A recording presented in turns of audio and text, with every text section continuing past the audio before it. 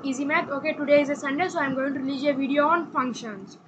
Okay, in previous video on functions, we discussed some examples on how to find the domain of functions. Okay, today let's start a new topic called as range.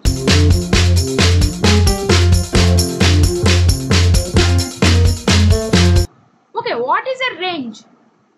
Okay, we learned that as representing functions in form of sets, we learned what is range, right? Range means all collection of outputs for the domain, right? Okay, the same goes in the form of graph too. Range of y is equal to f of x. A function y is equal to f of x is a collection of all outputs modulus of f of x corresponding to each real numbers in the domain. Corresponding to each real numbers in the domain means it is a collection or set of outputs of all real numbers in the domain. Means if we take a function f of x, if we substitute the value of x in the f of x, we will get some value to the f of x. We will get the value y, right? Thus that y value is called as range. Okay, there are some rules to find domain. Similarly to domain, there are some rules to find the range. They are: first, to find the domain of y is equal to f of x, we need to make sure the following concepts. First one, if domain is finite number of points, domain belongs to finite number of points, then range belongs to set of corresponding f of x values. Means, for example, if domain is some set of values like 1, 3, 4, means those exact values, then range will be the exact values of, if we substitute the values of x, the exact values we will get in that place. If domain belongs to real numbers or real numbers minus some finite points, then express x in terms of y. From this, find y for x to be defined. It is not printed correctly. Find y for x to be defined. That is, find the values of y for which x exists. In another words, we can tell that, for example, there will be some equation. Let's take a small example. Let's take an example of the sine curve. Let's take y is equal to sine x. Let it be the function. Now we should find the range of that. How can we find? We can write that like x is equal to sine inverse of y, right? Then the range of that function will be range of the sine function. The range of that function will be domain of the sine function, right? We should just imagine y in place of x. Then we should find the domain of that function. For example, y is equal to sine x. What will be its range? To find its range, just substitute that value in the, means change that like y is equal to sine x, right? It will be changed like x is equal to sine inverse y. Then what will be the domain of sine inverse y? The domain of sine inverse y is, as we all know, it is -1, 1. The domain of sine inverse function. So here the range will be -1, 1. Closed interval between -1, 1. You should do that process if R domain belongs to R or R minus some finite points. And if domain belongs to a finite interval, means for example between 1, 2, like that, then find the least and the greatest values for range using monotonicity. Monotonicity, okay, that is a concept. We'll discuss about that. We'll discuss about that in next videos. If domain belongs to a finite interval, then find the least and greatest values for range using monotonicity. We should find the least and greatest values for range. Okay, now let's see how to find range of rational functions. Okay, we know rational functions, right? Means the division of two functions. Let's see. To find range of rational expressions. Okay, what will be the range for range for y is equal to ax square plus bx plus c by px square plus qx plus r. And y is equal to f of x is equal to ax square plus bx plus c by px square plus qx plus r. Right? Let a be q square minus 4. Let there be a variable a which is q square minus 4pr. And let there be a variable b, that is 4ar plus 4pc minus 2bq is equal to b square minus 4ac. Okay, here if you observe carefully, a is the discriminant of the function in the denominator, c is the discriminant of the function in the numerator. We can't represent b in the forms. Okay, now then we should find minus b plus or minus square root of b square minus 4ac by 2a. Okay, if you observe this formula carefully, what is this formula? This is the formula to find roots of a quadratic equation, right? We should show that as b is equal to y1 comma y2. Let y1 be less than y2. Then that implies range belongs to y1 comma y2 if a is less than 0, and range belongs to r minus closed interval of y1 y2 if a is greater than 0. Okay, now let's see some examples on these two topics. First, find the range of function f of x is equal to x square plus 14x plus 9 by x square plus 2x plus 3, where x belongs to r. Okay, here a is equal to 4 minus 12 is equal to minus 8. Means here a is minus 8. Okay, if you observe carefully, a means q square minus 4pr, right? Q square, 4 square is 4, 2 square 4 minus 4 into 1 into 3 means 12, means minus 8. B is 4ar plus 4pc plus minus 2bq, right? If you substitute those values, you will get 12 plus 36 minus 56, which is minus 8. And c is b square minus 4ac. You will get 160. If you want, you can substitute the values. Minus b plus or minus root of b square minus 4ac by 2a. Substitute all these values and then you will get the value of minus 1 plus or minus root 1 plus 80 by minus 2, which is minus 5. You will get the value of minus 5 comma 4. It will have two roots, right? They have two values because here in middle it is plus or minus. You should take one function plus and another function. And here, as you can observe, a is less than 0 because a is a negative value. So the range will be minus 5 comma 4. The range will be closed interval of minus 5 comma 4. Okay, now let's see another example. Okay, the another example is find the range for y is equal to x minus greatest integer of x by 1 minus greatest integer of x plus x. Okay, if you see this, you may think this is a big problem. We cannot solve this. This is very difficult. Okay, let's see the easy solution of this. Okay, now you can use the second property in rules of finding domain. That is, you should represent this in form of x, in form of variables x. Okay, why in form of variables x? Because here the domain is all real numbers. So we should use the second formula or the second form. Convert this to form of x or convert this to the value of x. We should find a formula to find x or equation to find x.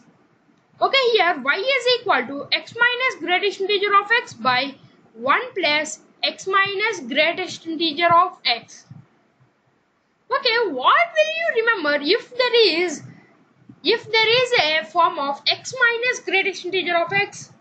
Okay, there is a function called as fractional part function. We discussed about that, right? And we said that fractional part is x minus greatest integer of x, means the remaining fractional part which comes by subtracting x and greatest integer of that. So we can write that like fractional part of x by 1 plus fractional part of x. Thus the domain is real numbers, therefore we should write this in form of x. Y is equal to greatest integer of x plus 1 plus greatest integer of x. Now cross multiply. Then you will get y plus y into greatest integer of x is equal to greatest integer of x. Now we need it in terms of x, right? But we can't write this in terms of x. So we can also write that in terms of greatest fractional part of x. You should write that in terms of fractional part of x. If you send y into fractional part of x to the other side, it becomes y is equal to y minus fractional part of x. So fractional part of x will be y by 1 minus y. Here, what is the domain for fractional part of x? Fractional part means the fractional part we got by subtracting the greatest integer of x minus from x, right? So we will have it in between 0 and 1. So 0 less than or equal to y by 1 minus y, because greatest fractional part of x is y by 1 minus y. 0 less than or equal to y by 1 minus y less than or equal to 1. Right? So here if we solve that, we will get 0 less than or equal to y less than or equal to 1. 1 by 2. Okay, y. Now send minus y, 1 minus y to the other side. It becomes 1 minus y into 0, which is 0. 0 less than or equal to y less than or equal to 1 minus y. Now send y to this side. 0 less than or equal to y plus y, 2y. Less than or equal to 1, and then if you divide with 2, you will get the following. 0 less than or equal to y less than or equal to 1 by 2. So the range will be 0, closed interval between 0 and 1 by 2. Okay, here this brackets indicates that, here the square bracket indicates that the 0 is also included. But here the closed bracket includes that 1 by 2 is not included.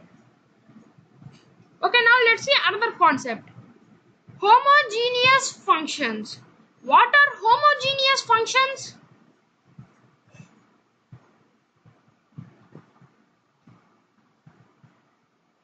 A function is said to be homogeneous with respect to a set of variables when each of its terms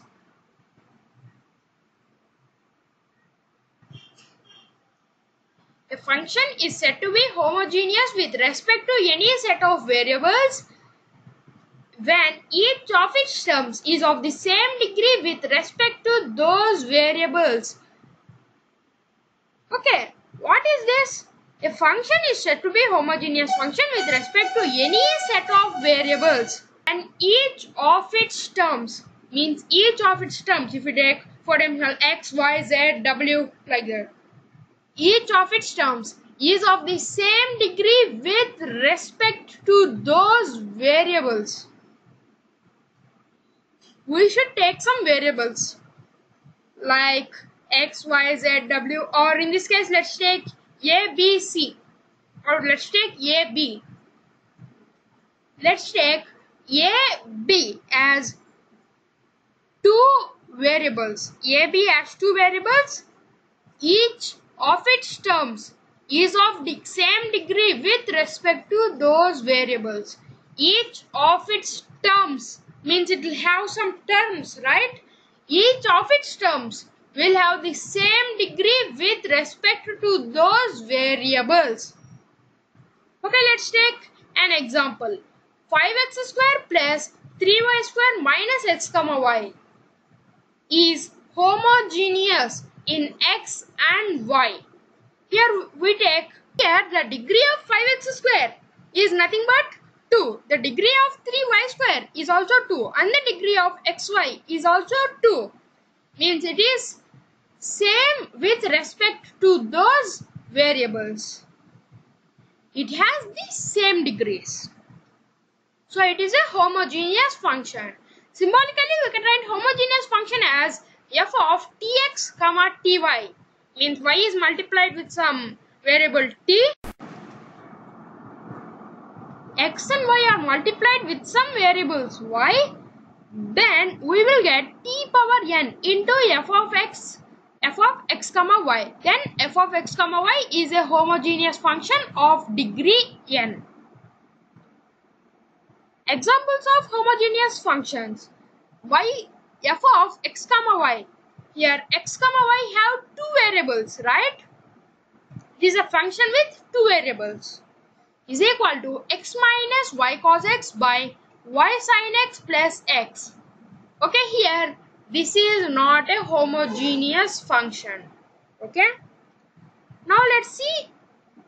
F of x comma y is equal to x by y ln y by x plus y by x ln x by y. Here ln implies to natural logarithm. Means logarithm with base e. And root x square minus y square plus x or x plus y cos y by x are homogeneous functions of degree 1. Okay, now let's see another topic. The next topic is implict and explict functions. Implicit and explicit functions. A function is defined by an equation not solved for the dependent variable is called implict function. Means there is a function, it is defined by an equation not solved for the dependent variables. For example, if we take x cube plus y cube is equal to 1, defines y as an implict function. It defines y as an implict function.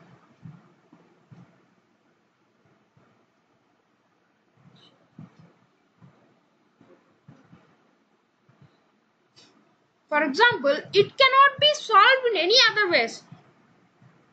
So we will call that as implict function. If y is expressed in terms of x alone,